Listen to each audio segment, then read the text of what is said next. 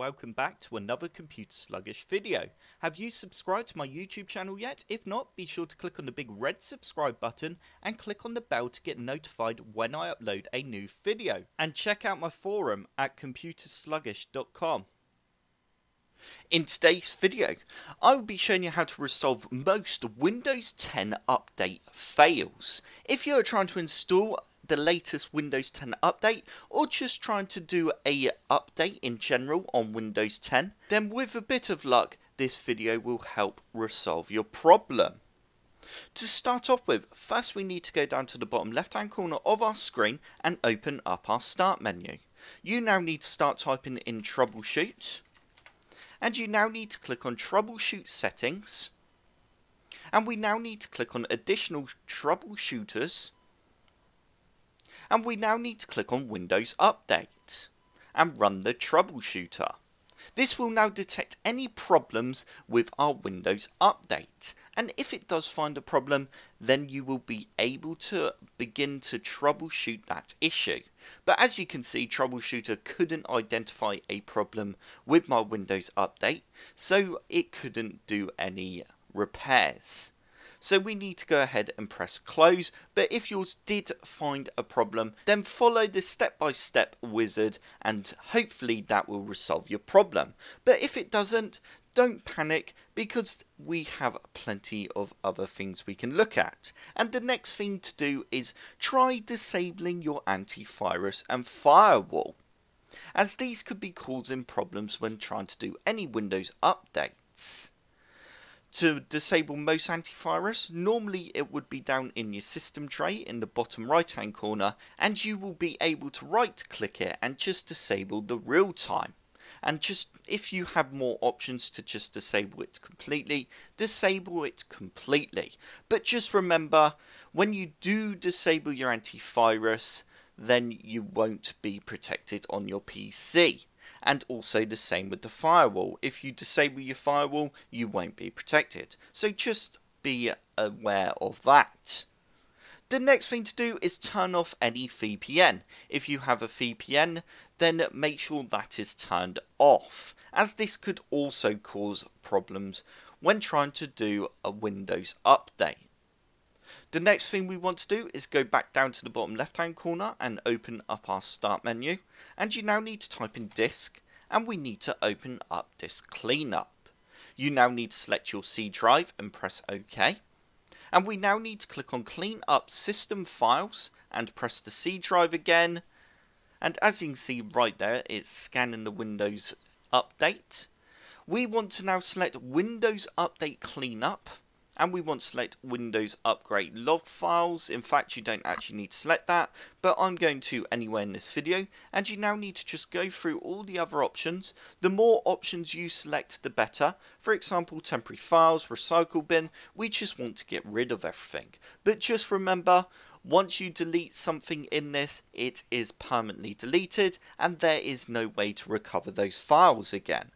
Once you are happy with your selection, we can then go ahead and press OK and delete files. This cleanup will now go through and delete all the locations we just selected, and with a bit of luck, this will help our Windows update issues. Once this cleanup has finished, it's always a good idea to restart your computer. And then once you have restarted your computer, try checking for the Windows updates again and try and install them. If you're still having issues, then the next thing we want to do is run a check disk and check to see if there are any corrupted system files. To do this, all we need to do is open up File Explorer, and we now need to right click on our C drive and then go to Properties. You now need to go across to Tools, and we now need to click on Check under Error Checking, and as you can see, it says this option will check the drive for file system errors. You now need to click on Scan Drive, and it will begin to scan our C drive for any problems, and this will also check any system files that have corrupted. And as you can see, my system didn't find any errors. But if yours did, then follow the wizard to repair the system errors. We can now go ahead and press close and go OK. The next thing we want to do is open up command prompt. To do this, all you need to do is open up the start menu and type in CMD and run as administrator for the command prompt. Before doing this part, it is always a good idea to create a system restore point, and as always just make sure you have backed up any important files, just in case anything was to go wrong. You now need to type in net stop, and we need to type in WUAUSERV and press enter. This will now stop the Windows Update service. And as you can see, the Windows Update service was stopped successfully. We now also need to type in net stop, and then you need to type in bits, BITS, and press enter. If you do have that message pop up, then don't worry, because it means the service isn't running anyway. But this also could be the cause of your problem. Once we've done all that, we can now open up File Explorer. You now need to go to your C drive and open up the Windows folder. We now need to scroll down until we find the software distribution folder. And you now have two options. You can go into this folder and delete all the contents, or we can rename this folder. That is totally up to you. I'm actually going to go into the folder and just delete all the contents. You then need to press continue. If you get that message pop up, you can actually press do this for all current items. And there we go, we've deleted the folder that stores all the data for our Windows updates. And if any of those files had become corrupted, then that would have also caused us an issue.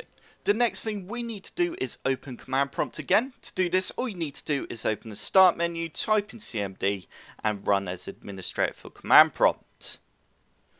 You now need to type in the following. I actually had it copied to my clipboard. If you don't want to type this out, then you can always copy the code from my forum.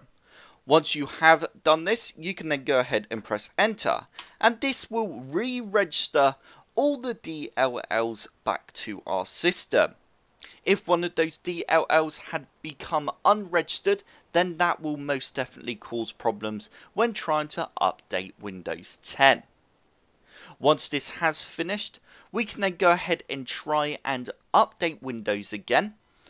If you are still having issues, we can also skip this installation, or you can install it. I'm actually going to skip it.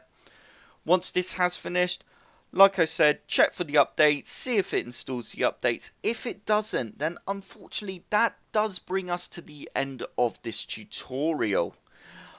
If the methods in this video did not work, then unfortunately you will need to do a fresh install of your Windows 10, as there is obviously something wrong with your system that just is not allowing you to update Windows 10. I hope this tutorial has helped. If it has, hit the like button below and subscribe for more computer sluggish tutorials. Don't forget to check out my social media channels and forum.